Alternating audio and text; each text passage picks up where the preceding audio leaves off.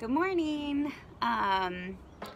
Welcome to my channel. As you can tell, if you are a subscriber and you've been watching my videos, you can tell that I'm in a completely new location. I am actually working today, so I am filming a quick little video while I have a little bit of a break. And I just wanted to talk to you guys about some stuff that I've been kind of dealing with since surgery. So for those of you that have been following me in my journey, I had the gastric sleeve procedure done on February 8th this year, 2019. And I have been having a lot of complications, whether it's constipation, not being able to eat, not moving on, like through the stages of food that I should be able to eat. And things have just been a little hectic. And I actually have kind of gone through some stuff the last 2 weeks, and I wanted to fill you guys in on what that was and how I fixed it. Okay, let's talk about it.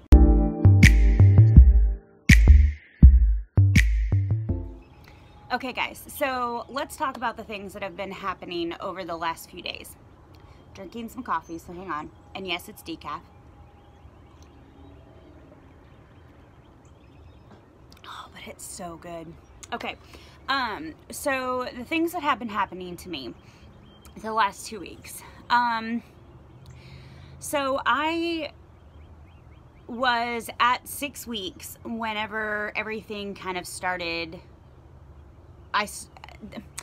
At 6 weeks, I started noticing that there was a problem. And so I just kind of kept monitoring and kept telling my doctors, and I talked to a few people who have had the gastric sleeve surgery and got their input on it and everything like that, and realized that what I was going through was not what they were telling me I was going through. I was having unrecognizable feelings with my body, and it wasn't just that getting full sensation. I literally could take a bite of anything that wasn't a liquid. I mean, a pureed or mechanical soft and then a solid, any of that, I could take a little bite of, chew it up 30, 40, 50 times in my mouth, get it completely masticated, and then swallow it, and it would get stuck right here. And I'd wait 5, 7, 10 minutes to be able to take another bite. And even then, it would still kind of be here. Like a little bit of it would go down, so the pressure was a little less over time, but it was still there. And I knew that that just didn't sound right to me. And so I did kind of my own research, and what sounded to me like a stricture is what I had within my esophagus to my stomach line. And a stricture is just an obstruction within your esophagus.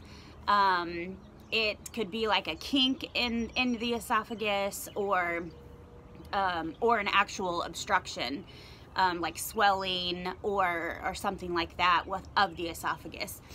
And so that's what it felt like to me. I had never really felt the feeling of being full with the gastric sleeve because I was never able to eat enough to feel that way, except when I was doing liquids. And even then, the type of full that you get from liquids compared to the type of full you get from solids or semi-solids is a completely different feeling. And those of you that have gone through this probably know exactly what I'm talking about. So I was never able to really feel that fullness. And because I couldn't eat much because it would get stuck right here, and I have hella bad acid reflux, art reflux. So basically what I ended up having to do is my third doctor's visit.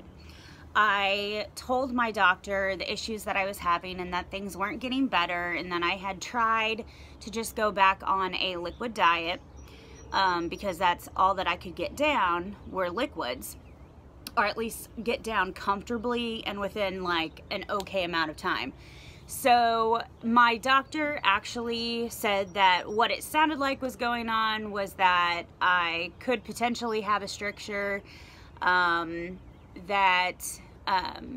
I could just be slow to heal, and just have to be doing liquids when other people, you know, that have had the surgery are able to move on to solids, because, you know, every body is different.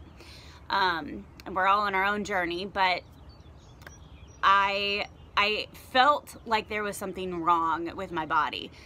It wasn't a normal norm, if that makes sense. But anyway, so after talking with my doctor and that jazz, he actually that day wanted me to get an emergency upper GI. So I went into a room where a doctor of some kind did a upper GI on me. They had me drink I think it was barium. It was like a barium liquid, real thick, chalky, had a strawberry aftertaste that was just awful. It tasted like somebody took like strawberry Tums, crushed them up, poured milk in it, and then served it to me. It was awful. It was really not good. But they have you lay down on an x-ray machine and have you drink this. So then they watch how you drink and that kind of stuff. And he said I had a weak esophagus. He said that my esophagus muscles were very aged for my age. I am 32, and he said that my esophagus was working like a 60 to 70 year old person, which he was like, I'm sad to hear that, you know, whatever. And then they asked me, you know, if I was bulimic ever or anything like that. And I was like, no, like I literally just been almost every day since surgery throwing up, thinking that it was just the dumping syndrome, which it was a mix of that. But, you know, but then come to find out, let's see, my appointment was on Tuesday to meet with him. On Wednesday, I ended up having another procedure. So I had the upper GI done, and then immediately had an EDG or EGD. I get those two mixed up all the time when I'm talking about this. But it was basically just, they put a scope down my throat into my esophagus to check and see if there was any obstruction or anything like that, and down into my stomach, and then the very beginning of my small intestines. So I had to be I had to be sedated for that. Don't remember like anything about it. They put like a mouth thing in, like a thing to keep my mouth open, and that's the last thing I remember. But coming out of that, they told me that I had 2 strictures, so I knew that there was something wrong with my body. Knew it. Called it. Maybe I should be a health professional. I can't stand the sight of blood, so that is not going to happen. But anyway, so I had 2 strictures, and then I have a hiatal hernia. They went ahead and put, like they feed different size, like scoping materials or whatever down your esophagus to like get it to gradually enlarge. So every time they put a different tube down, it's just slightly larger every time, until they get rid of whatever the ailment is. So mine happened to be 2 strictures, which is why I was having problems getting food down and why it was coming back up. And then the hiatal hernia exists. Apparently I had the hiatal hernia when I had surgery, but it wasn't